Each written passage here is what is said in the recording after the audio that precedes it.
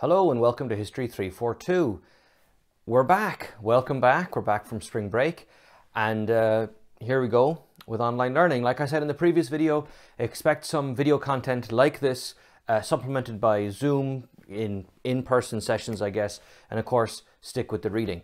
Well, over the course of the spring break, I'll be honest, I've encountered a bunch of challenges.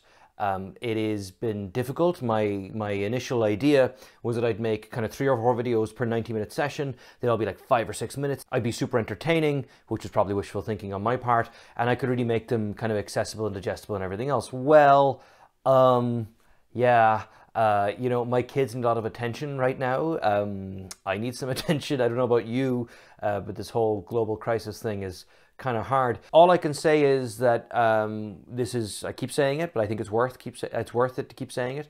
This is a weird situation, and I am happy to talk to you about any kind of concerns you're having or worries you're having or problems you're having. So let's talk about today's topic, which is effectively kind of Japan in the first half of the interwar period, from the 1912-1913 Taisho crisis up until kind of Great Depression / early 1930s. What's happening in Japan? Well, we kind of jumped ahead in class a few weeks ago and started looking at Japan, the empire, in particular Japan as the invader of mainland China. And now we're back looking at what's happening domestically in Japan and what is the situation. You know, sometimes Japan is kind of considered a little bit of, not a liberal paradise per se, but certainly a more liberal period than the militarism that follows. And the 1920s is kind of seen as almost this kind of, you know, swinging kind of period, I suppose, to a certain extent. But like, what's actually going on? Well, there's kind of 4 main things I want to talk about in this particular video. There's the boom and bust of World War I. There's the change in the social composition and the change of social classes in Japan, cultural reactions to that social change, and then finally I'll talk about the Great Depression of 1929. So World War I, boom and bust. Well, World War I in many ways was kind of a very positive thing for the Japanese government, certainly following on the kind of industrial and military goals of the 1870s and 1880s. Industrial output increased from over 1 billion yen to over 6 billion yen per year. In many ways, World War I offered a chance for Japanese industrial capacity to kind of show itself off to the Western world and to kind of, you know, further establish Japan's credentials as a true, you know, great power, capital G, capital P. In addition to that, the First World War had relatively few costs for the Japanese, at least in terms of kind of direct military cost and things like that.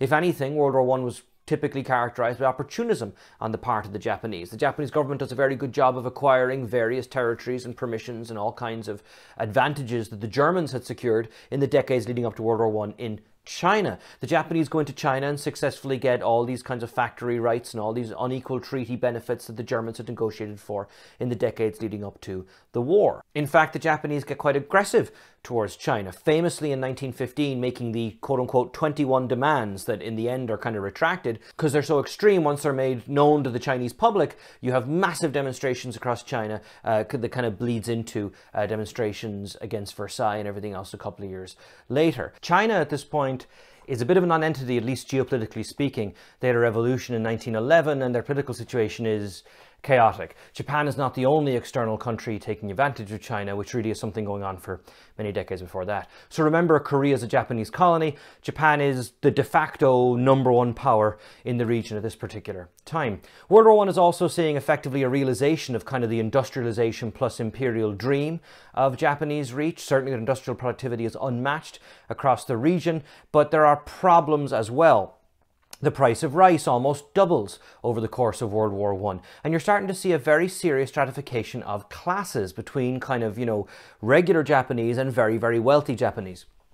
In addition to there being economic and logistical shifts from a culture that, for example, prioritized the samurai and legislated those privileges in code of law and everything else, and looked down upon profit, you now have this movement by the end of the 1910s towards a culture where being rich, if not perhaps glorious just yet, is certainly recognized and acceptable and everything else. And you're starting to see a bit of bitterness creep in, especially among the kind of working and lower middle classes of Japan, you know, which now exist. This hadn't been a thing 60 years earlier, right? You were kind of born into the class that you were born into and you kind of went from there. And the truth of the matter is the samurai were far more stratified than perhaps kind of, you know, the popular culture and even the law recognized. But again, that wasn't really talked about or experienced or worried about to the extent that it now will be towards the end of the late 1910s and going into the 1920s, where there's this deep frustration. There is now an elite very, very wealthy class of people who effectively, particularly if you're of a Marxist persuasion, and Japanese communism will become a pretty major thing in the 1920s and 1930s,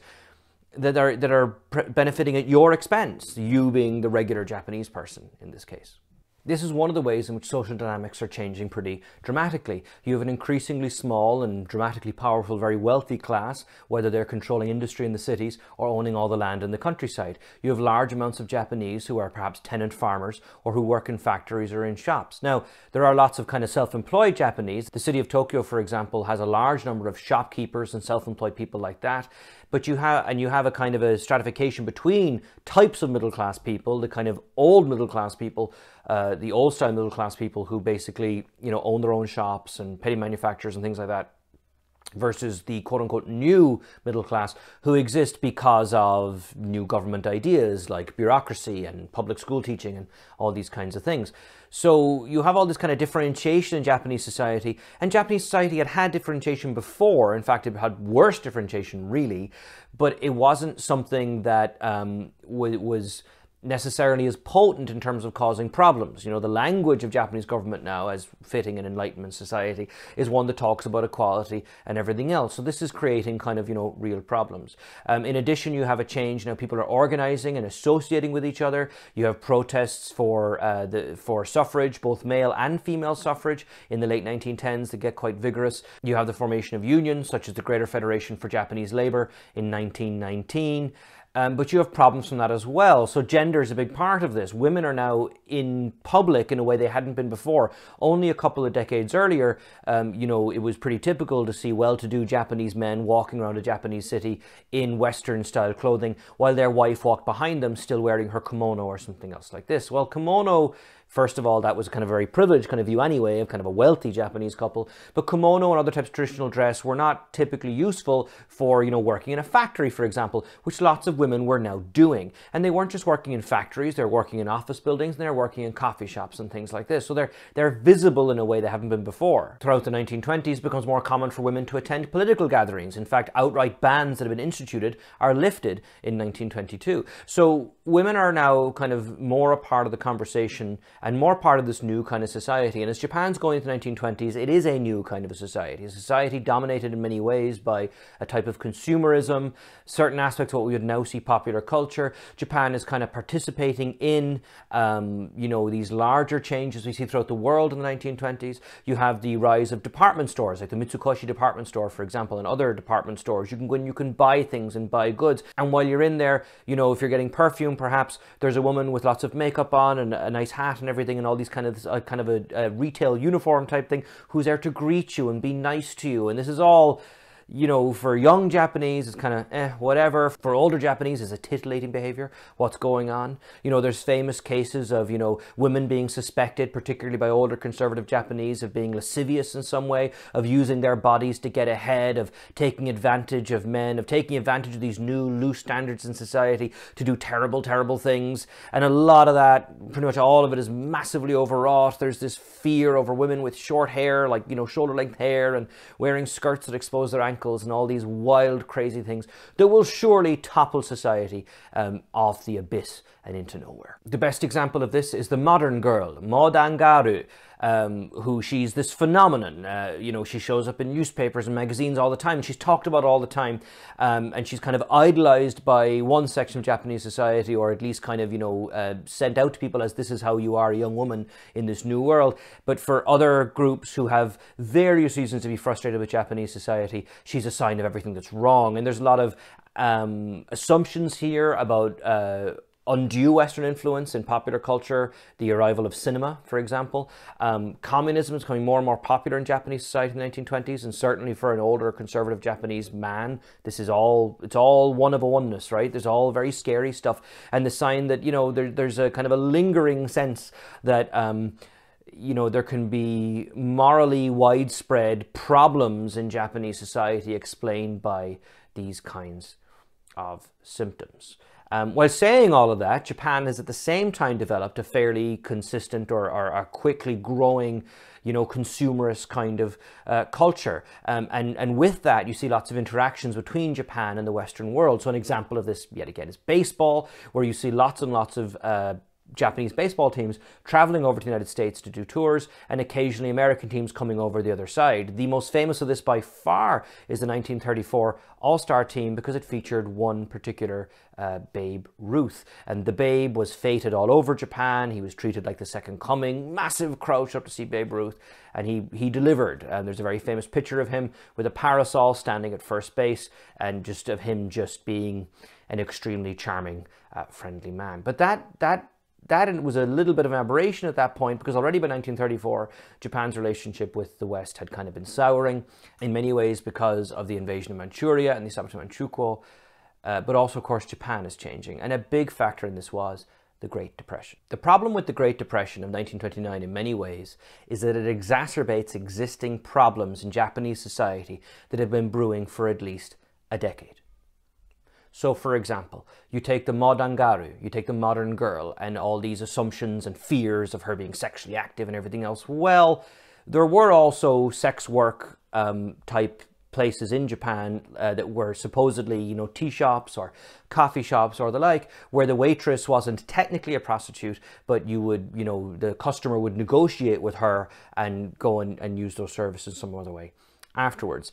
And this was kind of this was an emerging thing in Japanese urban life. It wasn't being regulated very well, and particularly for conservative Japanese who kind of saw all the women with the Western style haircuts and short skirts, or at least short skirts for the time, as being these, you know, denizens of sex and danger and everything else.